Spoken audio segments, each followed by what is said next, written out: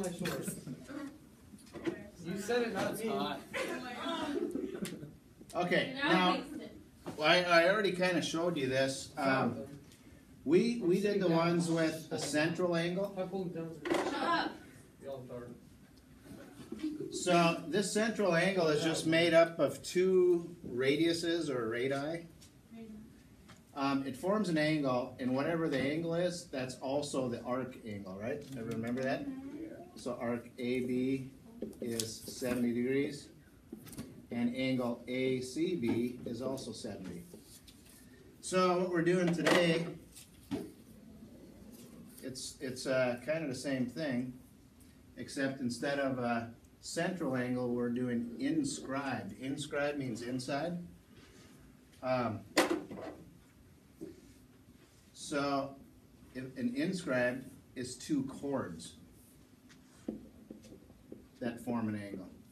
So that just means the vertex is on a side. Now, let me do a little better one. We can figure out what the answer is.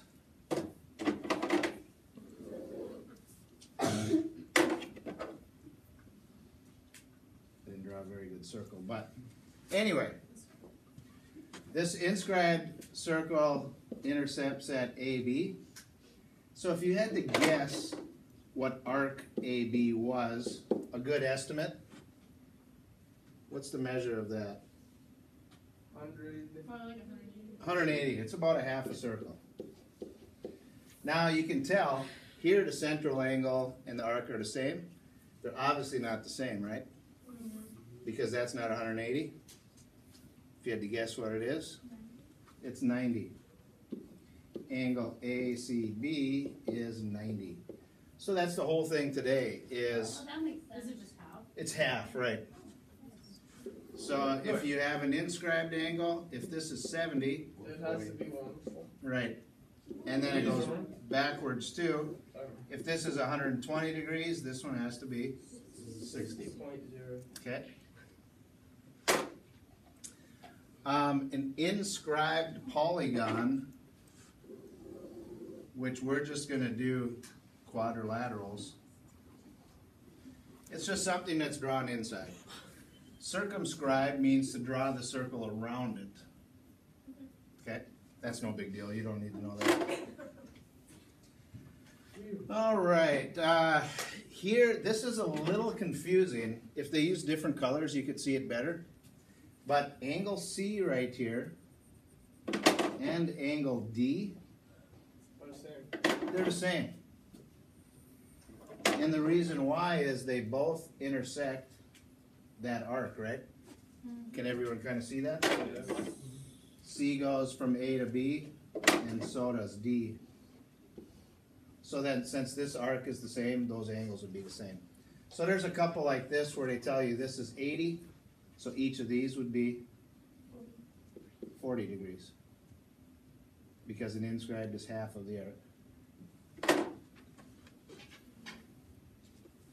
So, like I said, problems today, if this is 140, angle Y is 70. If this is 80, 160. Okay? Isn't that easy, Sanga? Yeah. All right. Easy enough for me, guy. So this is the one that the example before where it gets a little confusing, but if you notice, angle Y intersects from there to there, and so does angle Z, which means these are both 62, and it means the arc 124. Okay? Everyone got that? Sure. Yeah, trick. Okay, so those are the three types. 88, 44, 91, 182. And if this is 38, they're looking for angle A. 38, because they both intersect that same arc. Cool. Okay. That's it. Now, there's some shortcuts here. This one is kind of common sense. If you've got an inscribed angle that intersects on a diameter, that's 180, so that's got to be 90.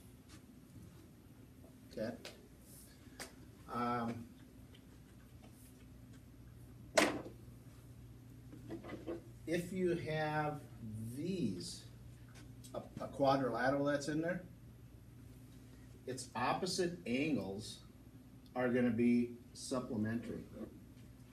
So like if this was an 80-degree angle right there, this would have to be 100. So if it's quadrilateral, opposite angles add up to 180. So if this was 120 right there, this would be, it's not quite 120, but it would have to be 60, which it obviously isn't, but. So, on this one, this angle and this angle have to add up to 180. So in order to figure out what x is, 18x plus 72 has to equal 180. So you subtract 72, divide by 18, and that is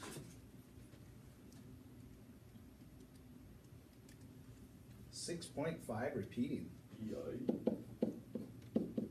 Boy, that's an odd one.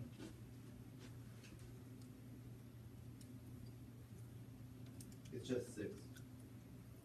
It's 10, it's 108 now. Oh, it's 108. There we go. Not 118.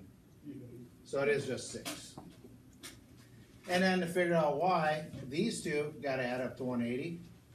So 18y plus 126, this plus this has to equal 180. So you subtract 126 and divide by 18.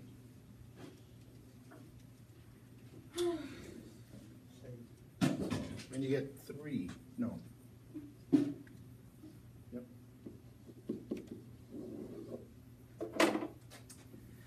On this one, in order to find x, this is what makes these a little hard, is you forget, since this is a diameter, this is 180, right?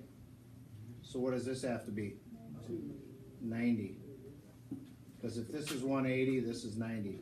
So 15x equals 90. 6. Divide by 15 and you get 6, yep. Alright, we'll do a few of them.